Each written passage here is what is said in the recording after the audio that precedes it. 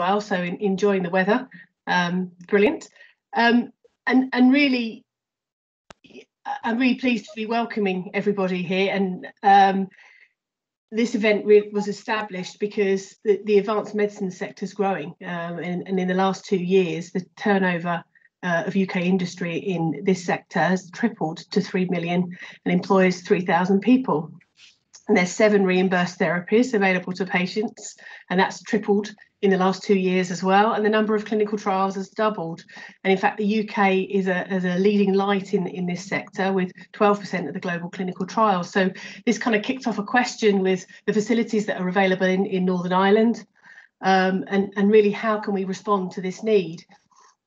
So today we've got a fantastic panel drawn from across the universities, the commercial space in Northern Ireland and also beyond. So welcome to the panel, and I'll just run through them. So we've got Francesca Gliubich, who's Director of the London Advanced Therapies Network, Professor Danny McAuley, who's Professor and Consultant in Intensive Care Medicine at the Royal Victoria Hospital and Queen's University Belfast, and Clinical Lead of the QUB Clinical Cell Therapy Facility, Professor Tara Moore, who's Professor of Personalised Medicine and Chair at Ulster University, and is Chief R&D Officer as well for Avellino Labs, so a dual role there.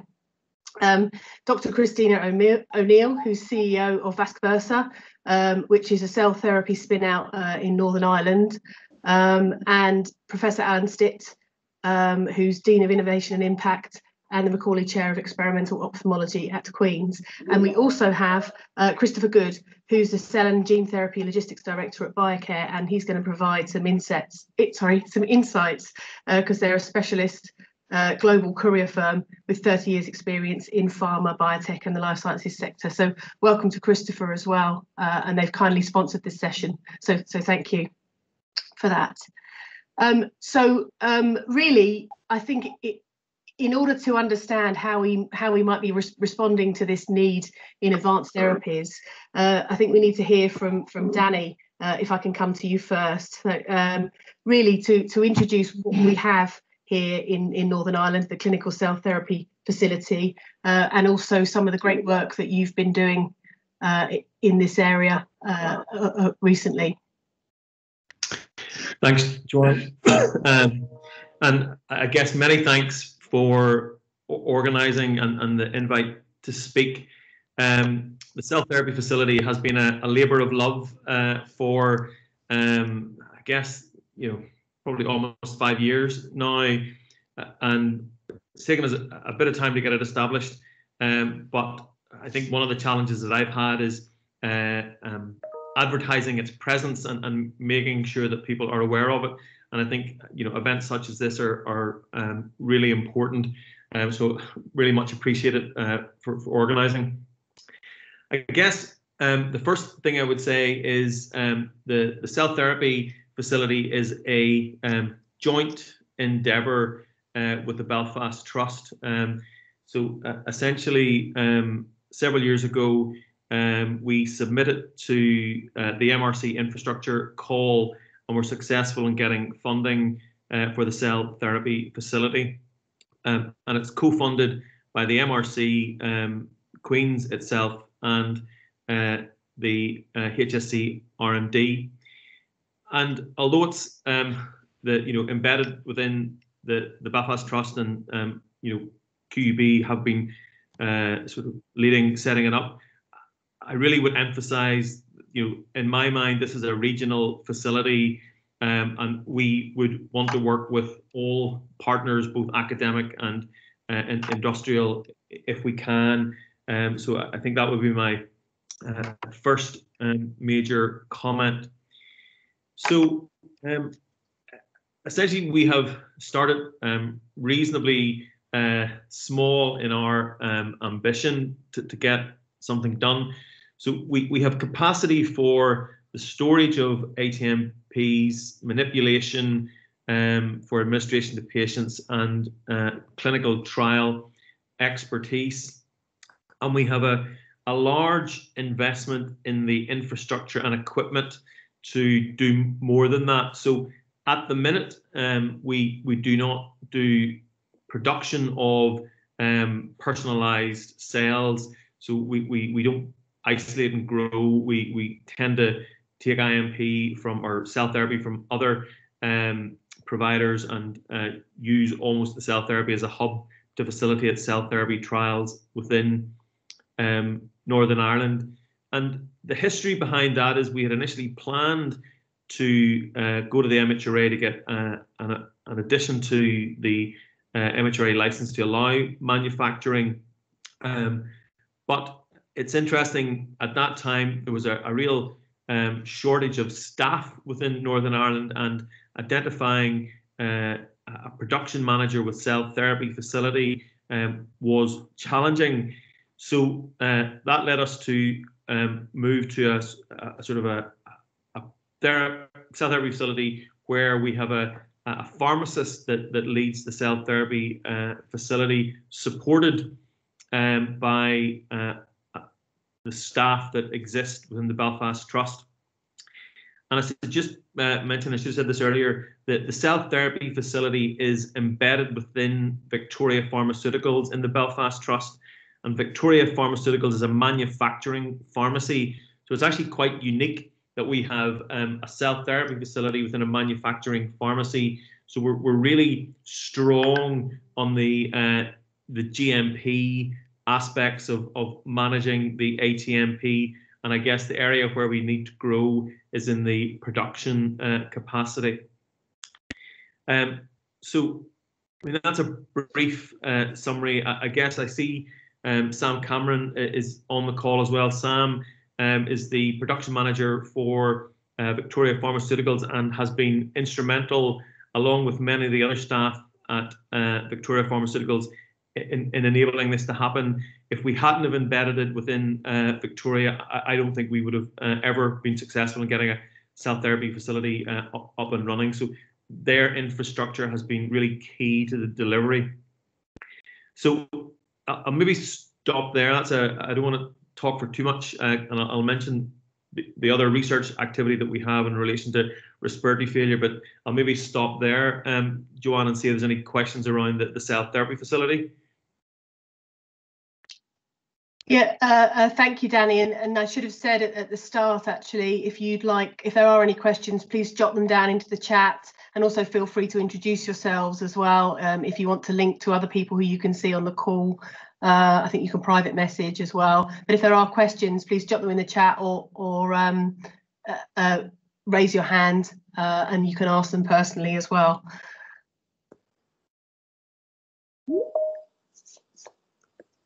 So I'm assuming so there aren't any questions at the moment, but thank you, Danny.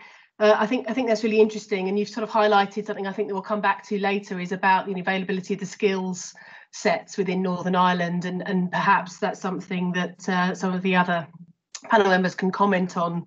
I'm particularly interested to hear, what's missing, what do we need. We would be interested, I think, to hear about some of your successes in the trials. But what I'd like to do, I think, is to move on to Christina. So Christina O'Neil is the CEO of Vice Versa, which is a spin out from Queen's University, and just been developing a novel cell therapy for blood vessel regeneration. And Christina, I think it would be really interesting. Obviously, please do introduce your technology, but it'd be great to understand, what's the story,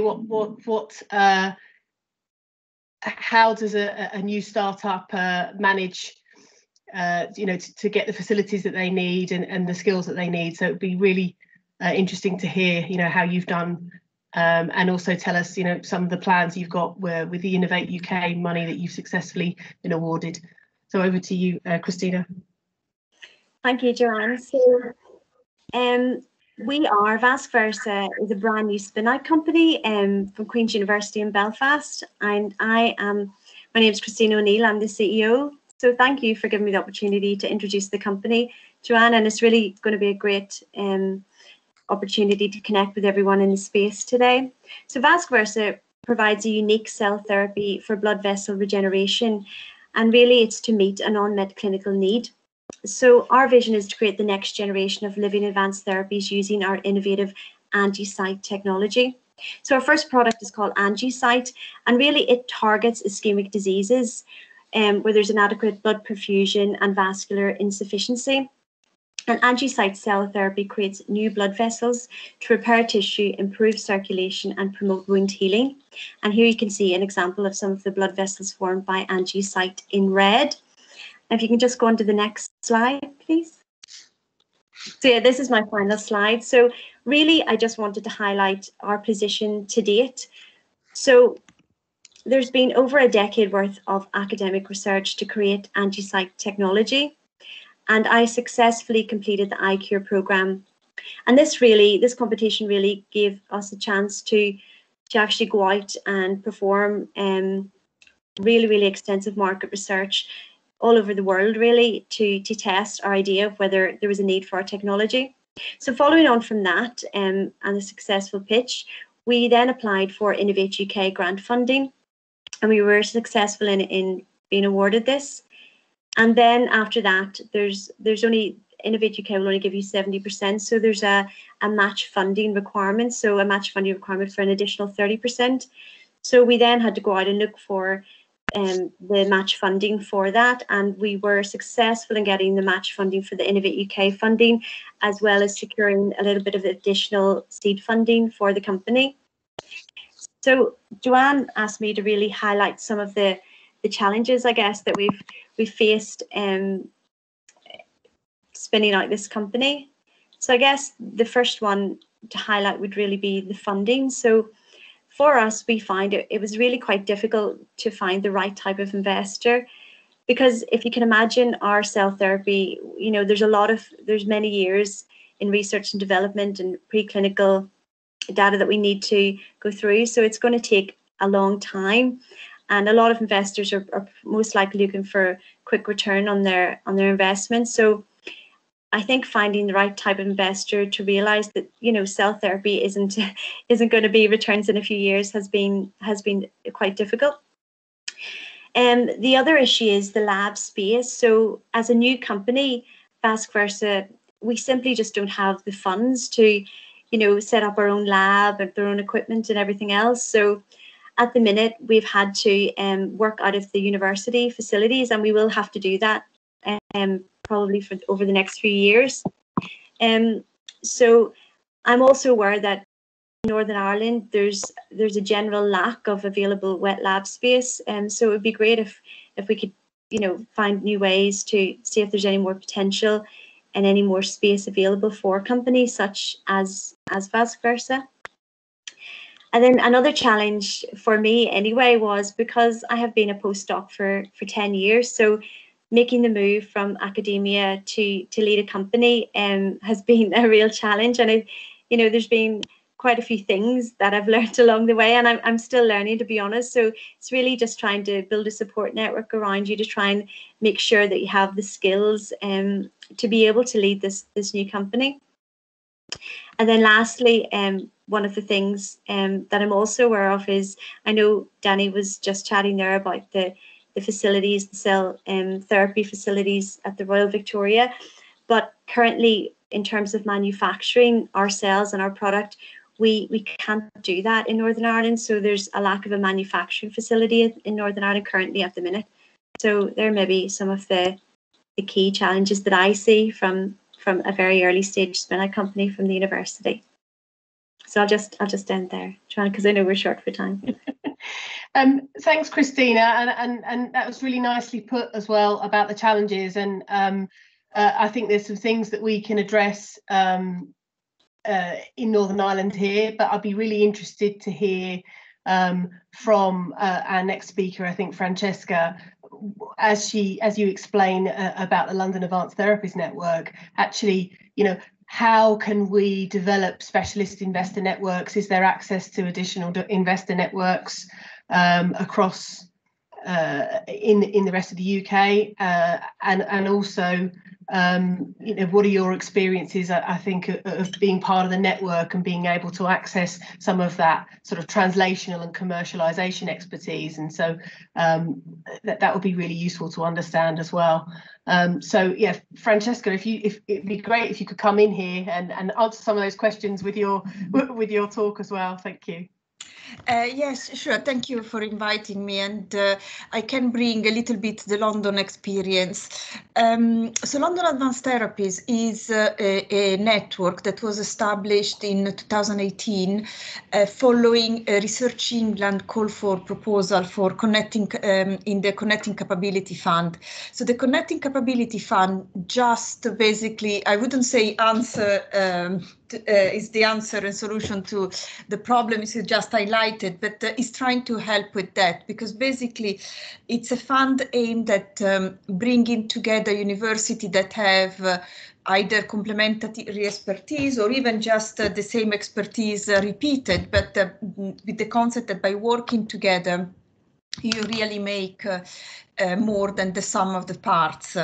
And I think the underlying concept of when the Connecting Capability Fund was established was that by really encouraging university to work together, the whole of UK will benefit.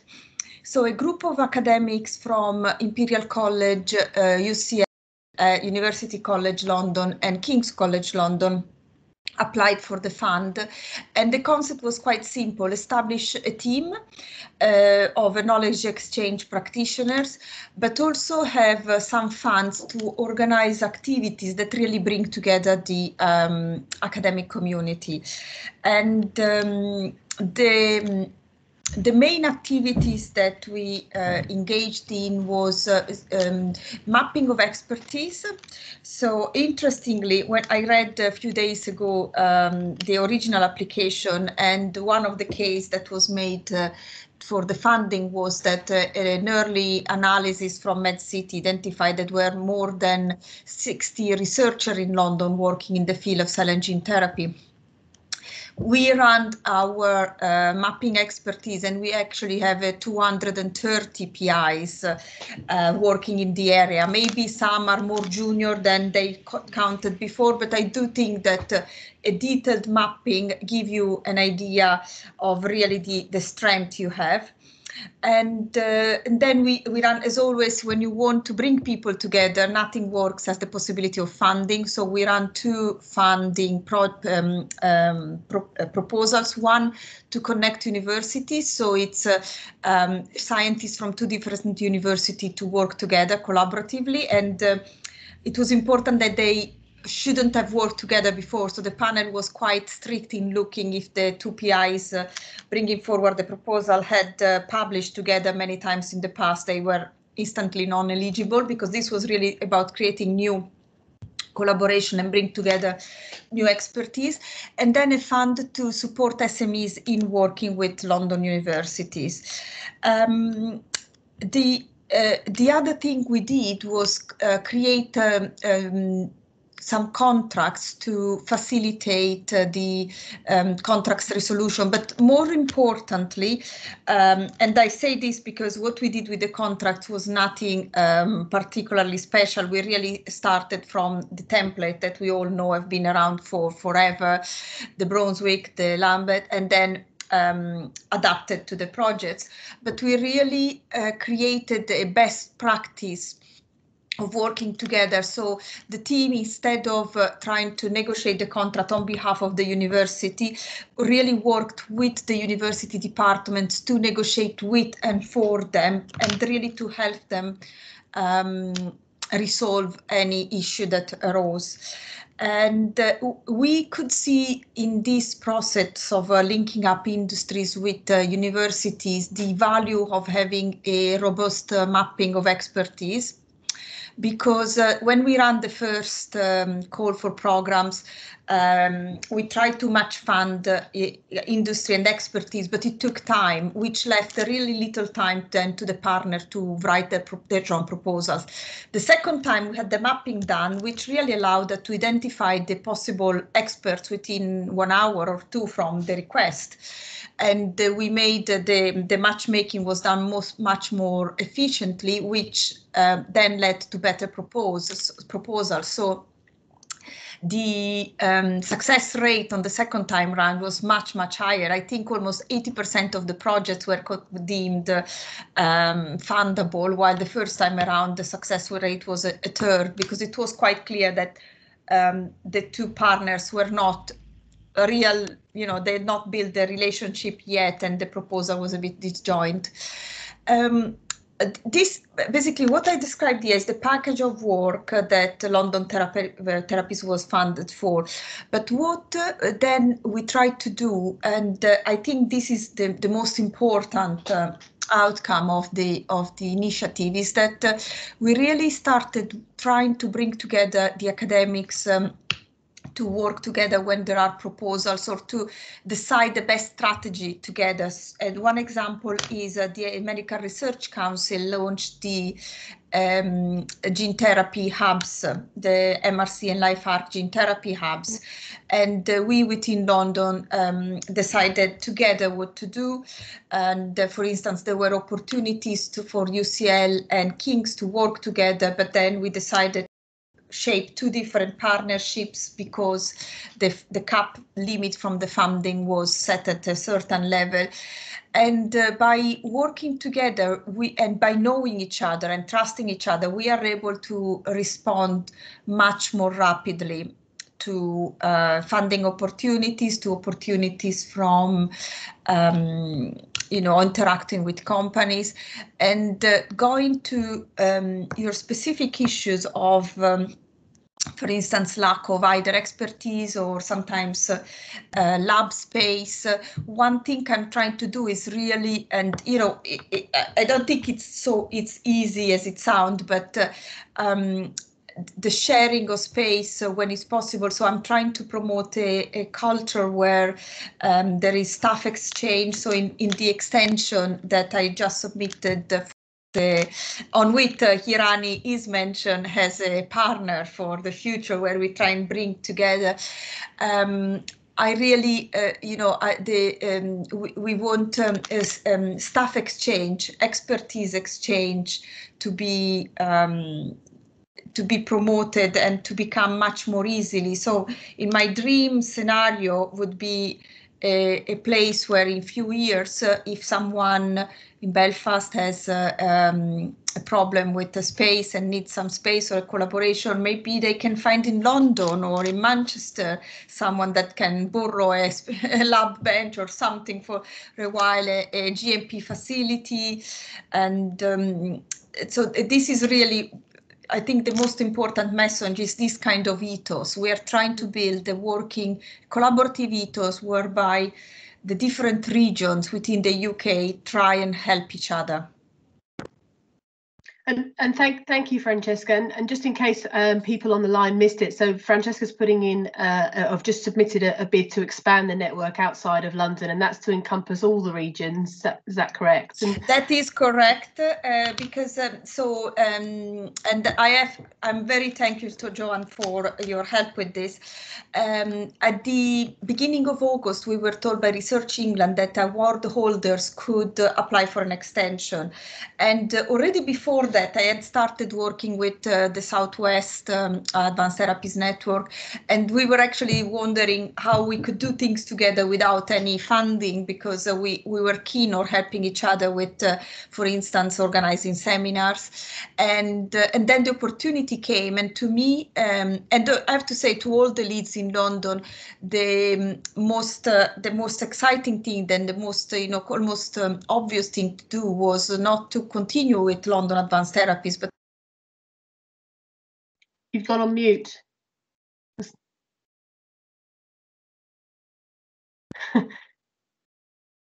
You're still on mute, Francesca. You've muted somehow. Yes, I saw a message that someone muted me.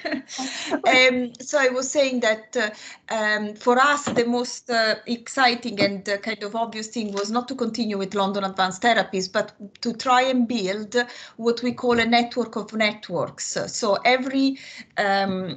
so there is no desire here to have an expansion of London Advanced Therapies and to say, we just grew and cover it all, but to try and link the different networks that have been created. So I called it a UK collaborative or a network of networks.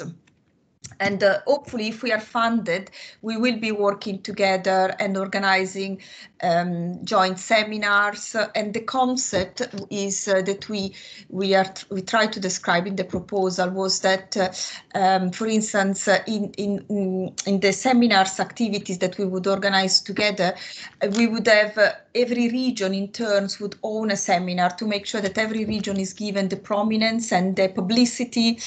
And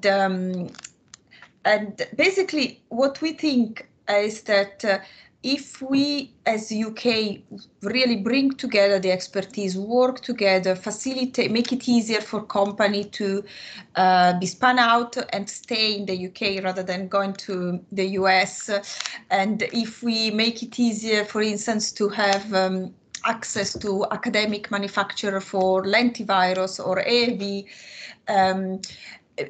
this business will stay in UK. This is what we want to do. We want to make sure that doesn't happen what happened with the antibodies business. We were at the forefront of the science of the development, but then the money were made elsewhere, if I have to speak in a very crude way. And this is it. Okay, no, and I think that's a very clear message, and hopefully we can learn from that lesson. And if I can speak on behalf of this region, I think we'd be very keen to join up, even if that isn't funded. I think if there are chances where we can hold joint seminars or collaborate, if there is a silver lining from this pandemic, is perhaps people aren't looking to travel, but we can organise joint seminars to share expertise and develop those relationships. Exactly. I have to say that this is what we were considering, for instance, with the Southwest before the funding call came to us, because organizing a seminar like this one, it's not expensive at all. It's only a matter of the organizing it, and we can provide help with that, even if you would own the seminar. And with Advanced Therapies Network, we ran few seminars with South Korea or with Japan, attended by hundreds of people, and it worked amazingly well. I was very worried the first time round, but so I hope we get some fundings, but if we don't, there are so many things we can still work together for free, let's say. And that's fantastic, and I think that's something that HIRANI can work with you to help bridge across here. So that's fantastic. Thank you, Francesca. I'd like to bring Tara Moore in at this point, because sort of Francesca sort of talked about homegrown startups and homegrown opportunities, but Tara, as you've got your dual role with Avellino, which is a US West Coast company, it'll be interesting to contrast what are there opportunities to collaborate in this space, and what are the resources or the relationships that we need to develop to bring this forward. Yeah, thank you, Joann, and thank you to HIRANI for organising this. I feel like a bit of an amateur talking about this after Francesca. I'm probably in quite early days. Comments from Danny and Christina totally resonate with me so far in terms of our experience in trying to advance the gene therapy. And as Danny said, these things are often a labour of love. They're an individual who's been driving forward a specific research topic for maybe 5-10 years of their lives before it reaches a stage where we can even reach out to an industrial partner. And we often have very small research groups. So I think the main problems is visibility and visibility around industrial partners to allow us to get industrial funding to move it forward so it can be commercialized. I think I was lucky. I had a partner sort of diagnostic company from South Korea, as you say, located in the USA, who were interested in this rare disease, this eye blindness that I was working on. And really no one else in Big Pharma was interested in putting money into it or was even interested in what we were doing in Ulster. I think Ulster facilitated my experience because they were very forward thinking in terms of industrial partners, and research and impact were very quick to put up the various agreements and licensing agreements. The challenges, I'd say, in my experience to date, is definitely has been skills, be that just skills in the area of gene therapy, stem cell replacement, anything like that, right up to regulatory and those types of all that advice that we needed. For certain production pipelines, which have already been mentioned in GMP facilities, we're going to end up outsourcing it all out of Northern Ireland, as well as a lot of the toxicology and some of the very specialist studies I need to do in eyes. I will have to CRO that out because, to contract research places, because I can't really get it done here. And I noticed with the FDA, when we go so far with their application, they won't let us progress any more into phase 1, phase 2, because they always kick back and say, you don't have a production pipeline in place, and we don't want to raise expectations of patients that this is going to reach a clinical trial and reach a medicine. I think a challenge we have here is lab space, and I know Christina mentioned that. Definitely we would need to be able to access, speaking from Avellino, from a USA company wanting to come over here and invest millions in FDI, an appropriately equipped lab and a lab space. And I notice even during the pandemic, I've been asked to do a lot of different pieces of work for the government and for other companies to look at antibodies and lateral flow devices. We really need to be able to pop in and out of facilities like that, and almost on a rental basis, where if there's category 3 facilities or GMP facilities, we can access that and really use the skills that we have here in Northern Ireland, you know. I felt that was missing even during the pandemic, never mind the longer kind of process that I have ahead of me of years of moving the therapy that we want to move with gene editing and siRNA. I think we're fortunate that we've partnered recently with SciStaff, and they've had that experience, you know, they know what's involved, and I've found that has helped us a lot. So key partners and being willing to collaborate has made a big difference with us. And thank you, Tara. And I think that there's some important lessons to learn. I'm just interested to hear, did you seek out the Avellino partnership, or because they were working in it, or because to try and establish some of these industry relationships is quite challenging. And I think maybe the only opportunity is conferencing, which has obviously been impacted because everything's gone online, to that networking. Have you got any thoughts, or anyone else, if you want to raise your hand, on how we can develop these relationships with specialist companies? I think it's a visibility, and I suppose we were very proactive in publishing and getting papers out quickly, and those papers then gained attention, and people then tend to scan. They use people to scan and find what's new in the CRISPR area, what's new in this field. And I was just really lucky. They had partner diagnostics for this particular disease in the eye, and they weren't even a therapeutic company. But to go through IPO, they decided to add this kind of pipeline of therapeutics to try and increase their worth. So I was just fortunate, but for others, definitely visibility. Okay, thank you, Tara. I think that's something that hopefully, well, HIRANI will be able to help with, and it's a lesson I think that we need to think about, how we project externally some of the capabilities and opportunities, and join some of those wider networks. So I think that will come. I think it's time, Joanna. The more time you spend in Northern Ireland, I think we're all really modest. Yes, I agree. We just tend to hide everything that we do, or we tend to think it's not good enough, or it's not world leading. And sometimes it's a bit of an eye opener to be approached by people and asked to do things for them. So yeah, we're modest as well. Yes, I have to say, I can agree. You've got to, you know, hopefully, you know, I would be keen to help making sure that everyone knows what you do. And I know little myself, or, you know, aside from the introduction John has made, yeah. Yeah, thanks for adding that, Francesca. I'm going to pause here. Are there any questions? Anybody have anything that they want to ask the panelists so far, before I guess I move on to the next piece?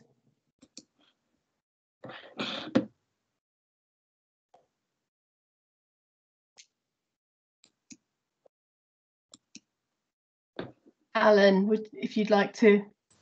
Joann, I was maybe just going to follow up on what Danny was talking about in terms of the capability around clinical trials, certainly in cell therapy, but also in gene therapy. And it strikes me sometimes that I think Northern Ireland, with activities in our 2 universities and also in our trusts, actually has some areas of real strength. that we could probably harness a little bit more, especially in the context of cell and gene therapy. You know, Tara talked about eye disease, and I think, and I probably have a bias in this. I clearly have a bias in this as an ophthalmology researcher myself, but you know, the eye in many ways does represent a tissue system which is right at the very cutting edge of cell and gene therapy.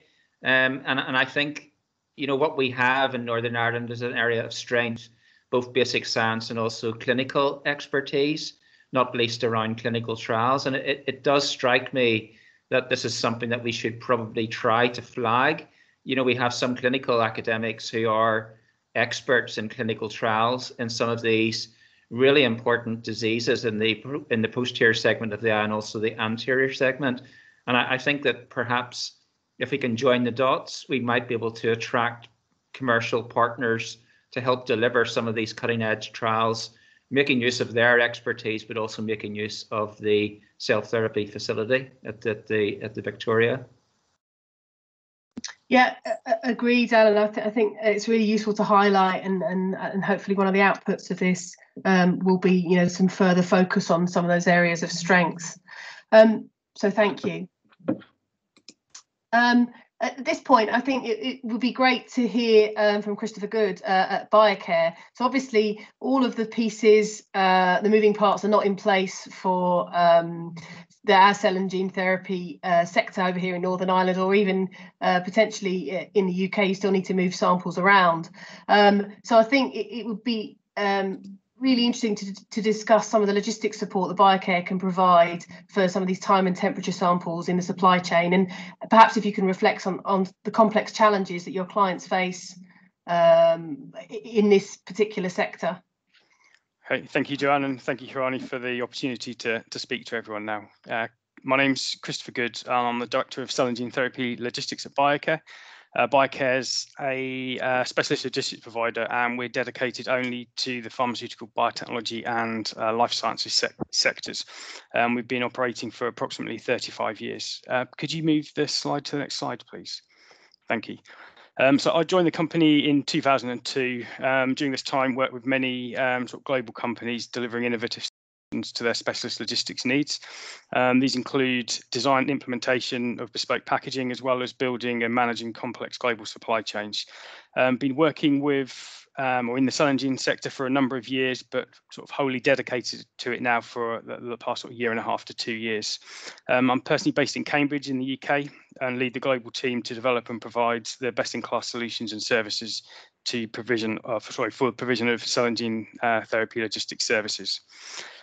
We handle cell and gene therapy logistics from sort of preclinical development right through to both clinical and commercial stages. The Biocare network spans more than 850 locations in over 160 countries across Europe, Africa, Asia, and Americas, and we work to GDP standards across our network of global offices. Specifically within the island of Ireland, Biocare has worked with various companies and leading academic institutions, including Almac, Radisson's Diagnostics, and Queen's University of Belfast, supporting them with their temperature-controlled and time-sensitive materials to various locations around the world. If you could move the slide on, please, Joanne. Okay, so I just want to talk a little bit about what makes Biocare different. So one of the key things really is that around our bespoke solution design. So we don't treat, we treat each shipment as an individual shipment and design the optimal solution from the ground up. We don't sort of force things into standardized ways if they won't fit into those standardized ways. And obviously a clear need to do this is to really understand what the product needs, what the client's needs are, what the clinic's needs are. So we have certain processes around this to make sure we can get this information correct. And this is really around our contract review process. This may be on an individual shipment level or on a study or even commercial level.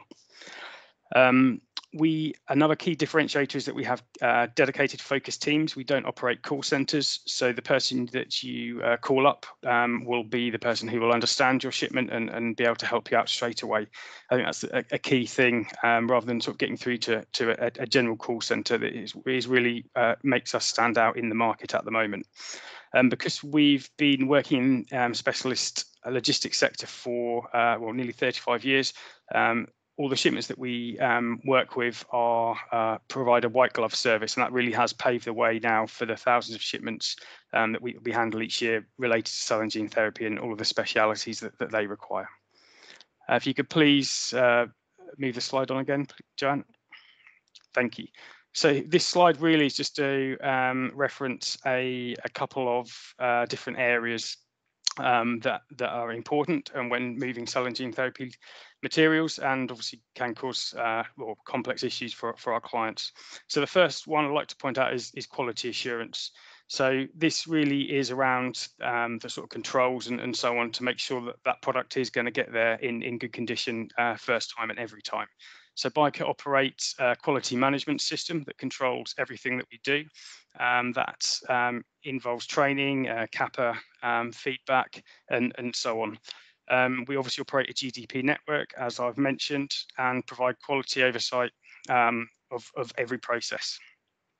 One of the key differentiators of us as well is we can provide advice and support and validation of any import or export regulations. So this is quite attractive to our clients. They may have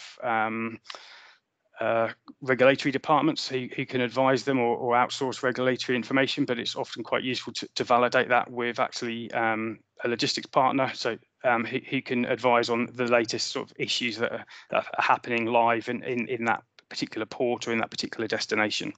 Another key area that we provide to our cell and gene therapy clients is dummy routing. So we may, say for instance, a clinical study, we would do some test shipments before actually shipping live material to make sure that when that live material was transported, that everything had been mapped out and tested before. We also provide lane mapping and procedures for clinical work. So we specify exactly how the shipment will proceed, right from collection time through to packaging to be used, any specific requirements that may be required on each different site, to the specific flights and times, right from collection through to delivery. So there's a clearly mapped procedure to follow. Moving on to traceability, this is another key area. And really, this is all around the chain of identity and how this is managed. So this is obviously on a patient ID level or product ID level, and again, how that is checked to make sure that that's maintained throughout the shipment. Also, to make sure that the package isn't tampered with during shipment. We would use, for instance, serialized tags and record that information. So there's that clear chain of custody and chain of identity throughout the transport. During each shipment, we provide an active monitoring service as standard, and this is across all of our shipments, not just cell and gene therapy shipments, where we have a core team actually tracking and making sure that each shipment maintains or hits its agreed milestones. For cell and gene therapies, and other shipments where required, we will also utilize GPS devices where required, and that allows us to have live up-to-date information on for instance, the temperature, the orientation, and obviously location of the specific package. These devices are flight safe, meaning that they don't generally they don't generally transmit when they are actually on an aircraft, or they do record. However, at all other points in the transit, we can access this information. We can also provide this type of information to the clients as well, so they can also have live visibility on all of their shipments should they wish. Also around customer or consignee notifications, because we provide a tailored and bespoke service, we can change this for individual client or consignee or clinic needs, and this is another key differentiator of ours. When it comes to packaging, we provide validated and preconditioned packaging at point of collection, and we actually provide or are able to provide a packaging service as well, and this is another key thing that our clients enjoy. So part of our contract review process would be determining exactly what your product requirements were, what size, what temperature, what the routing was, how long the specific validation of that box would need to be, and we can then provide advice and guidance on the best packaging to use, and then also source and supply that packaging for you. Many of the types of packaging that we use have to be preconditioned before, so that may be, for instance, liquid nitrogen dewar that needs to be pre-charged with LN2, or a refrigerated or controlled ambient shipper with the phase change material needing to be kept and preconditioned at the right temperature. And that's something we can provide, so that that preconditioned packaging is ready for collection at any of our locations, or any location in the world, ready to collect your valuable samples.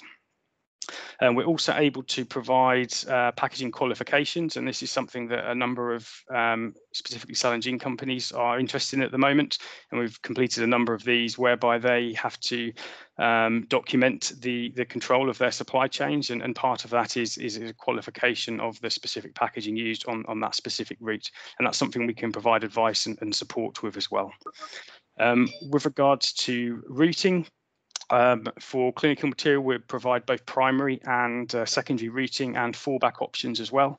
Obviously, with the current COVID situation, the number of flights departing around the world has greatly reduced. So this is quite key to having the different backup options and having clearly documented plans in the case that the primary routing can't be met. As I say, the COVID situation has impacted the specialist logistics market because there are now less flights available. We're still managing to transport everything as required. It just is more challenging because there are less flights around. So it may sometimes affect cut-offs and required collection times. We also provide issue resolution and backup planning, as well as selection and control of the use of suppliers. So making sure that we use our experience and agreements that we have with various suppliers to make sure that they are trained and used to handling cell and gene therapy material.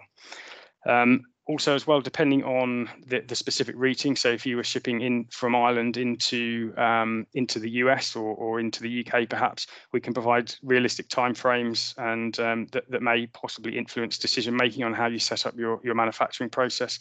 It may influence things such as the temperature that you transport samples at, be that fresh or frozen, for instance, and we can provide support and guidance on that to assist you. So it's important to involve companies such as ourselves as early on in the process as possible, so that you're not caught out with any particular routing issues. And that's everything from me at the moment, Joann. Thank you. That's really helpful, Krista, and I think it's clear from that is that to reach out to you early, ahead of time, just to see what services you offer, and there's a wealth of expertise there for shipping these sensitive samples. I've early days back in the lab, frustrating that samples didn't arrive on time or in the right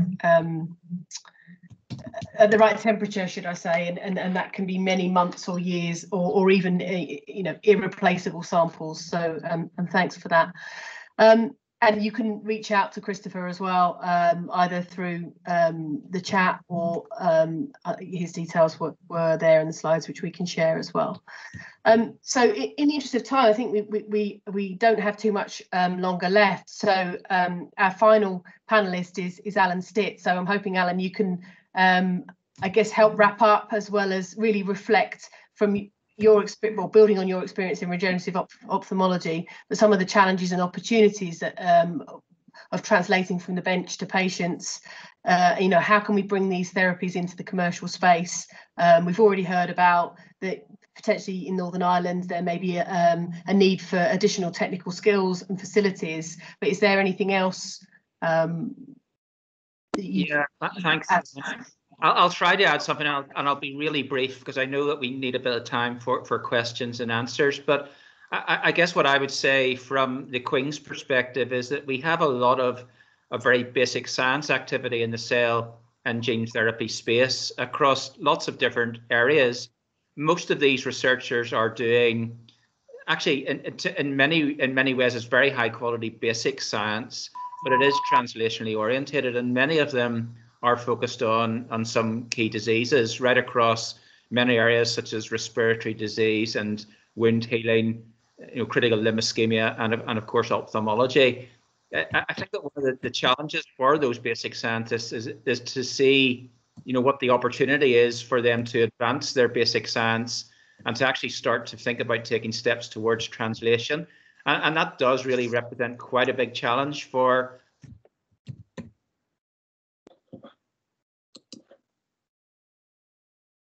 Oh, seem to have lost Alan.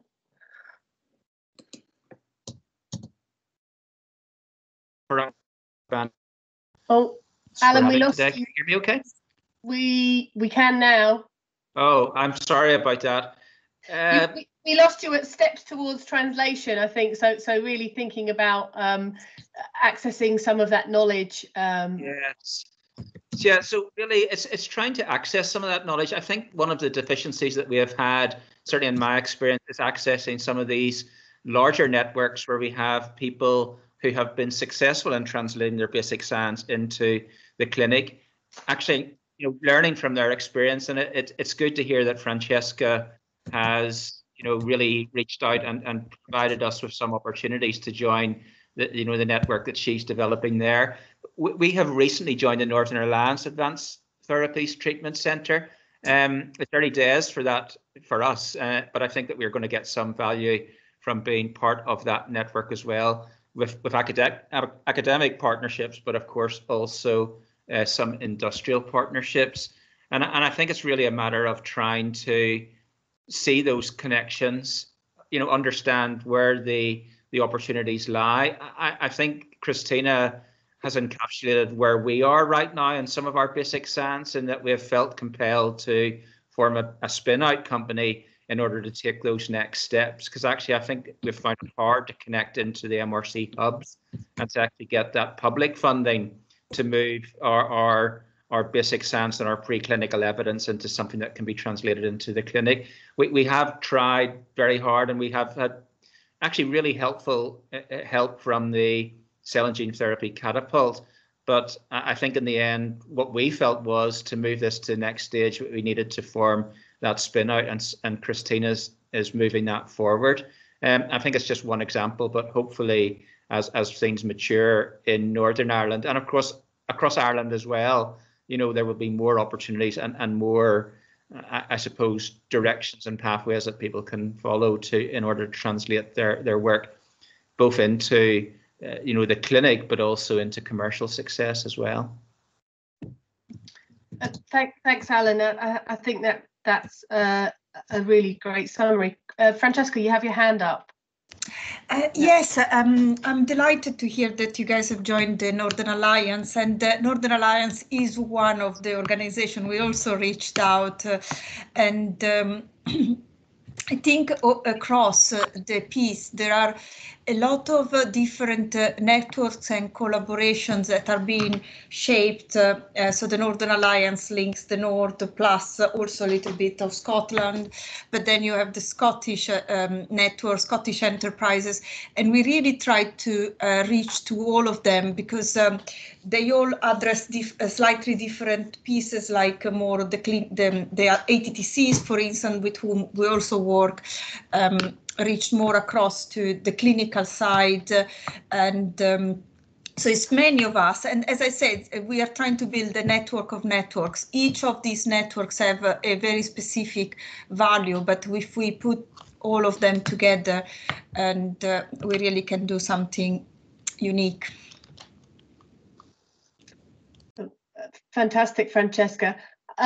One of the things I guess I'm conscious of, we've spoken about ophthalmology. I'm wondering if Danny or others on the panel can reflect if there are other particular strengths in Northern Ireland, just so we manage to bring those out. We've also heard from Christina as well at Vasc Versa, which I guess is across multiple diseases. But I know, Danny, you're in the respiratory field. Would you like to just reflect on the work that you've been doing and the particular sort of strengths there?